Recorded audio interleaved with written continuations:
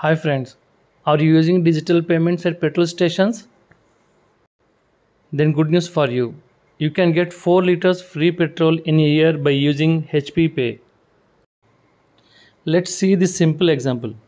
If you add 100 rupees in HP Pay, then you will get 3 points. If you use that 100 rupees to purchase the fuel, then you will get 1 point. In a month, in an average, if you add 3500, then you will get 105 points. And if you purchase the fuel from that 3500, then you will get additional 35 points. So in a month, in an average, total you will get 140 points. In 12 months, it is coming as 1680. So 4 points equal to 1 rupee. 1680 points equal to 420 rupees. You are getting free 4 liters in a year.